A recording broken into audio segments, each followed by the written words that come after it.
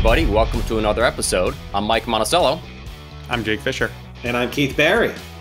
So obviously there are a lot of hot topics in the world today, and many of them are auto-related, whether it's global supply chain issues that are affecting, the availability of new cars or high gas prices. But we're going to touch on a different, also hot topic of late in the auto world, and that's electric vehicles. In fact, we're going to devote the entire segment, this entire show, to answering all of your questions that you have sent in to us about EVs.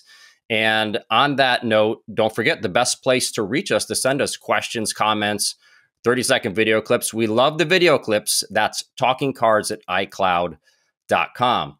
So speaking of video questions, we're going to start off the show with one from Adam in San Diego. Adam, start us off. Standing next to my Ford Mustang Mach-E, which I absolutely love. And my parents are the topic of my question. They have just ordered a Cadillac Lyriq. It will be their first EV ever, and I'm trying to figure out how to get them educated on EVs, basically EV 101. Things they should know, consider, charging, all that sort of stuff. And there's a lot of stuff out there. I'm trying to filter it down. I was wondering if you all have any advice, any resources where I can send them to learn all about everything they should know so that I don't have to do it. Thanks. Well, Adam, first of all, congrats on your Mustang Mach-E. The thing looks fantastic behind you. Hope you enjoy driving that a lot. We certainly have enjoyed driving our test model. But you're in luck. We have a great resource for you. We have a story up on consumerreports.org, easy for me to say. And that's called Electric Cars 101, the answers to all of your EV questions. So please point your parents to that story. And I think just about everything they're curious about with EVs is going to be answered right there.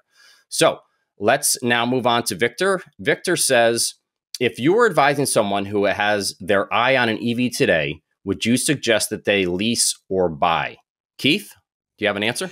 Yeah, I mean, this is a question, the answer to which changes, by the month sometimes, and also is different depending upon the car. I'm personally not as opposed to leasing as a lot of folks out there. The nice thing about leasing an EV, well, there are two things that are nice about leasing an EV. The first one is that any sort of tax incentives tend to get folded in, so it lowers your monthly payment as opposed to having to wait to do your taxes or paying up front for it. The other nice thing is that as EV technology is changing, I mean, just think about where cars were, where EVs were 3 years ago, 4 years ago, 5 years ago. And the average person keeps their car now, 10, 11, 12 years. So 12 years ago, we had the Nissan Leaf and we had a really expensive Tesla. Right. Now there's so much other stuff out there. A lease, 3-year lease in 3 years, you turn that car in and you turn around and you pick up something that's probably moved leaps and bounds ahead of it. The only issue with that is that those lease deals that you used to be able to get, I remember, people were talking about being able to get BMW i3s for like $99 a month for a lease. Those have sort of gone away because EVs are getting more popular and they are getting better. And, the car companies don't have to put that money on the hood to force people to buy them so they can sell them. Now, the demand is there. So you're not going to find those deals that you used to. But it does depend on the car. And Jake, you and I were talking about this too. If you're dipping your toe in the water for an EV and you're not sure if you want to buy it, that can really be an issue with a lease. Well, first of all, you're totally right. It depends on the car, right? I mean, it's kind of the game of incentives. Some car companies are willing to push the leases or not. So it really does change. But yeah, I think the tipping your toe in the water is an issue. I mean, traditionally, kind of the hesitation about leasing is kind of signing that contract and like, here's what's going on. You don't quite have that freedom of buying. Maybe I want to keep it longer. Maybe I want to drive longer. And I think that's one of the pieces too. So because of the lease and you're kind of a little bit bound, suddenly you go and say you accept a different job, or say you're working from home and then all of a sudden they change that. And now suddenly I can't work from home. So now I have to drive a lot more. maybe this car really isn't going to suit me quite as well, and you're a little bit more bound. So that's just something else to consider. Yeah, once you sign that contract, generally the only way to get out of that lease is buying it out. And that buyout figure can be pretty high sometimes, because most folks didn't think about that buyout figure until very recently, when people started buying out their leases and making money off of it. But the automakers have figured that out, and those buyout numbers are high. So you might not be able to easily buy out a lease and get out of it. You might be stuck with it for the rest of the lease term. So yeah, it's car to car, incentive to incentive. Yeah, well, definitely an interesting question. Let's move on to the next one. This comes from Scott from Arnold, Maryland. Scott says, we all know that new cars with internal combustion engines have a break-in period. Is there any type of equivalent for electric vehicles? So here's the deal. There isn't a break-in for an electric motor or electric motors. There isn't a break-in period for EVs from that perspective. But we would still suggest that what you want to do is that first 500 miles or so when it's brand new, drive a little easy to kind of bed in the brakes properly, as well as kind of wear in the tires without driving too aggressively. So that's what we would say there. So there's no break-in period, but there's a break-in period. Well, there's a be kind to your vehicle period, Jake, is what we call it. You wouldn't understand anything about that. But I will say it is interesting, because I wasn't 100% sure if that was true or not. And so I looked in our Kia EV6, which is an EV that we just got for our test program. I combed all through the owner's manual. There's nothing in there anywhere about any kind of a break-in period, any kind of how to drive it whatsoever, other than just the basic way, an EV functions. So it's a very interesting question. And so I guess that's just one more thing that is in some ways easier about EVs than internal combustion. Yeah. I mean, traditionally people, I think they think about braking periods of the engine, right? And, you bring in a brand new car and you floor it and that's not so great, for it. But yeah, it's something you don't have to worry about. But you're exactly right. I mean, you're still, the brakes and the tires, all that stuff do get broken in, but it's just, you're not going to screw up the car that bad. I think that's right. Really the other thing too is that you don't want to floor an EV when you first get into it, because a lot of these cars are so much more powerful off the line than what you're expecting. There's other problems. You see these videos on of someone getting into the Porsche Taycan for the first time, and they're in their neighbor's yard. So it's another reason to kind of be gentle with it, because you might not know your own strength yet. I kind of would want to floor it as soon as I got it. I mean, it's kind of the appeal of some of these vehicles, but yes, there ease into it. Jake wants to be shocked as soon as he gets into it. You jump into the pool, and I'm the guy who's like, lowering myself in because it's too cold. Let's move on to the next one before our producer Dave comes on and tells us to start the show over. Rick says, what EVs would you expect to remain structurally sound enough to justify replacement of their batteries? In Pennsylvania, the road salt capital of the world, I wonder if any of these steel-bodied vehicles will have a body left when battery replacement time arrives. My experience with General Motors, Ford, and Toyota says it's unlikely. Keith, so how do EVs differ, I guess, from regular cars in terms of, do you replace your engine or do you not? Yeah, I mean, the way I look at it is that a big vehicle expense is a big vehicle expense. And again, it's another one of these things that there are so many different types of EVs out there. We can't just think of them as a monolith. EVs are cars. They just happen to have a different propulsion system. So just the same way that you might have a 200,000 mile,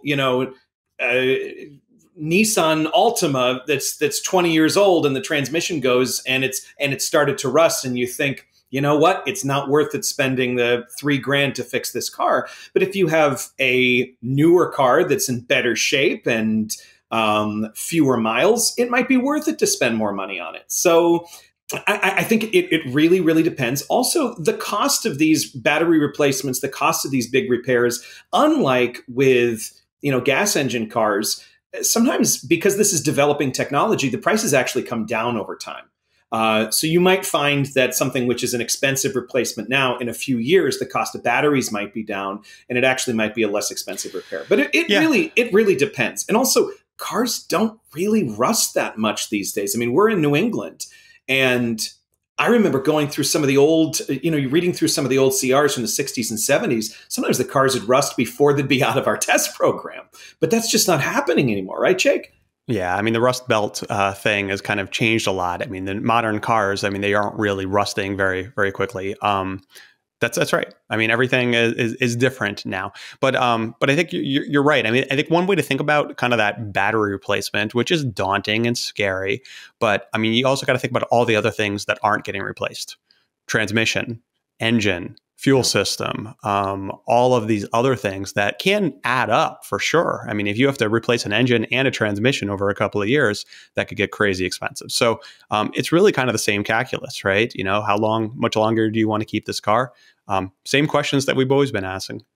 Okay, let's move on to the next one. This is Ronald from Germantown, Maryland. Ronald says, a recent snowstorm and traffic jam in Northern Virginia got me to thinking, what would have happened if many of those were all electric? How many, or how would the EVs have performed? How long would the batteries last to keep the occupants warm? Jake, let's go to you on this. What's the answer here? So the answer is they'd last a pretty long time. We actually ran a few tests ourselves. We took some of our electric cars and we put them out in, freezing weather and ran the heat. And what we found was, it certainly does run the battery.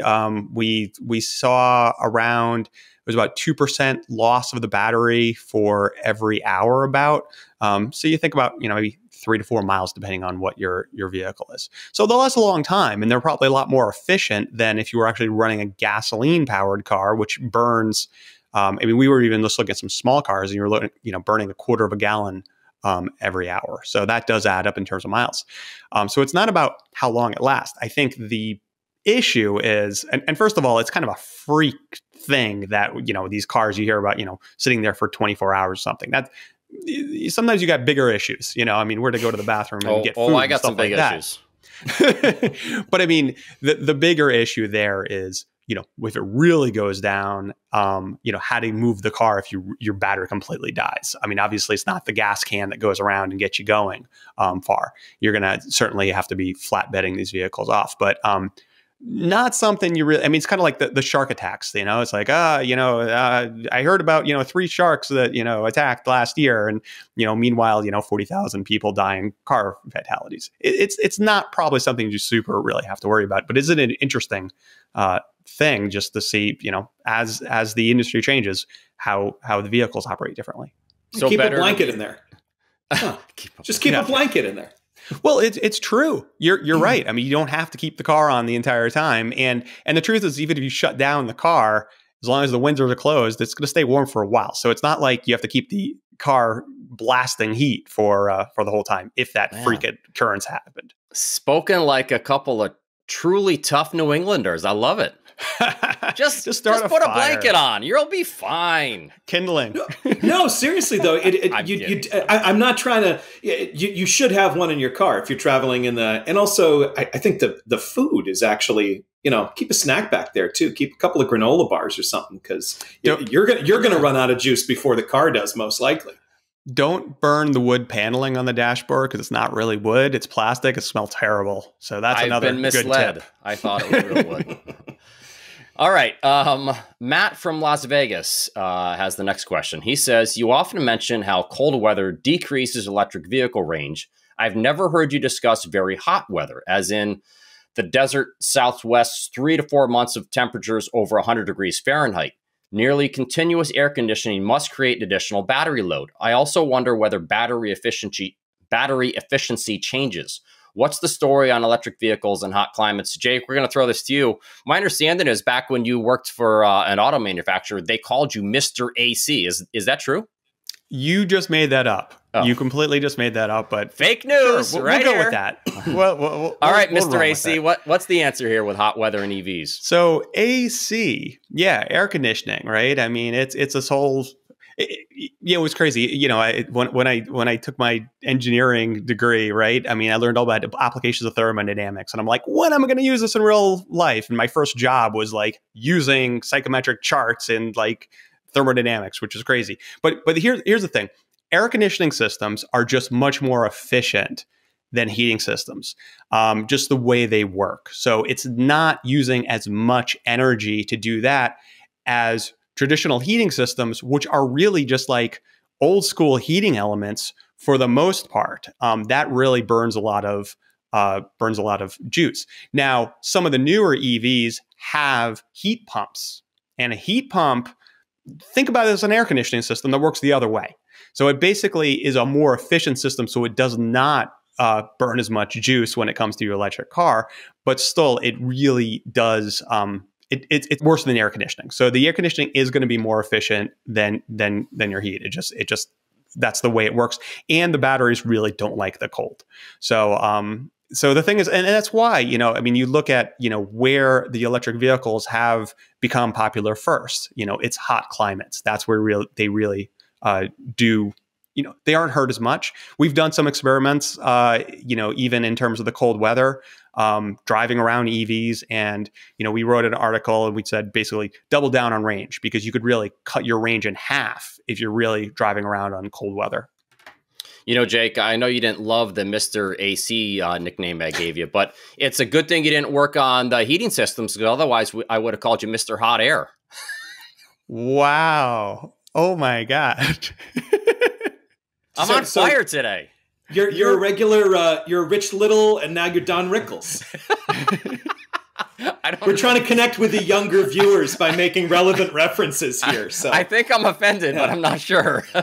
I'm gonna go Will Smith on you really soon. I'm walking over. Anyway, okay. Let's see. Let's move on to Dan from Wyanskill, New York. On a recent episode, you answered a question about what happens when an EV runs out of juice.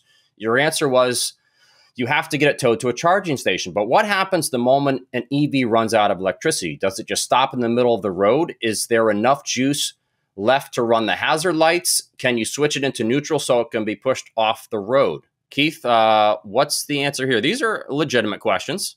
Yeah, entirely. The good news is that it gives you so many warnings that you absolutely have to willfully ignore them in order. And I have so much regular anxiety that I don't have room for range anxiety. So I charge every time I have the opportunity when I'm driving an EV. But when you do get down to that, 5 miles, 6, it tells you. It really, really tells you. It's dinging at you. Everything on the screen is there, and it differs from car to car. But generally speaking, you have enough power that you can pull off to the side of the road. There's a chance that it might even kind of go into like a limp mode where the car really can't drive that fast anyway. So you'd have to pull over before it sort of forces you to pull over. It's not like you're going to be going highway speeds and all of a sudden the car just goes, was that a good impression? That was fantastic. Okay. Yeah. So awesome. it's not like that happens, it's going to be dinging screens. You're going to have to pull over to the side of the road anyways. You're going to have enough power that you're going to be able to roll the car at least somewhere. We did some like range testing, when these really came out. We've done a lot of that, and we've gone down to basically zero.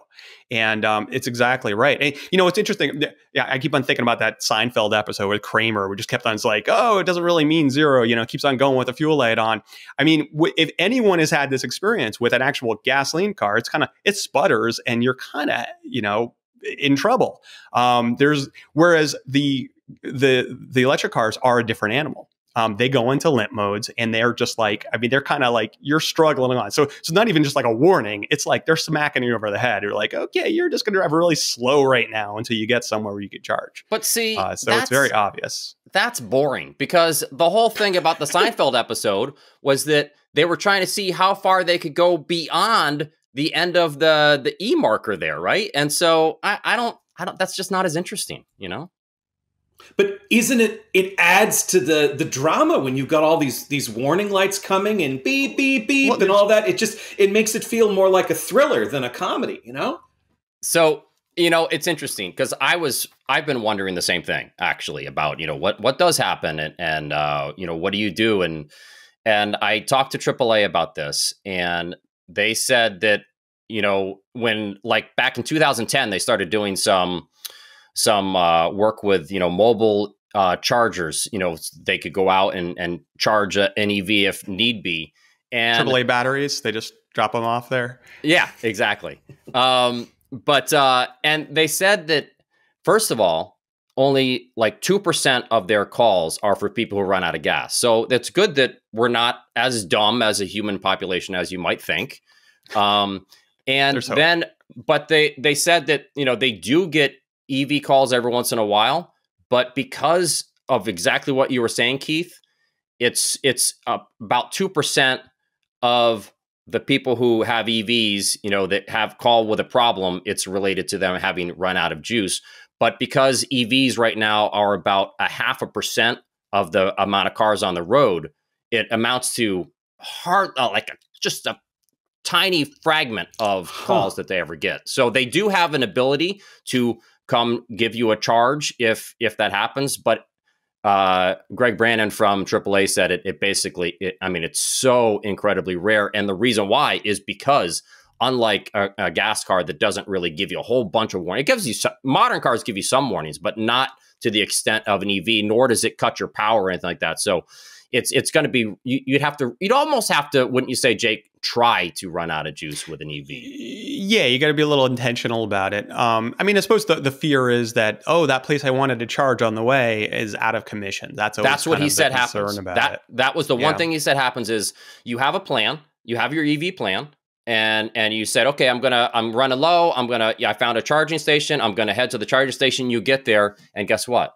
You know, it's not in use or it's not. There's a big semi-trailer parked across all of them. Could be. Yeah. Right. Yeah. For whatever reason, you can't use the charger, and that's when you do have problems. But anyway, it's definitely a good question though. Well, that's going to do it for this all EV questions all the time episode. If you want to learn more, we've run out of juice. We've run out of juice. I need a quick recharge. If you want to learn more about the topics we talked about, you can click on the links in the show notes. Don't forget to send those questions, comments, 30-second video clips to TalkingCars@icloud.com. Thanks so much for watching, and we'll see y'all next week.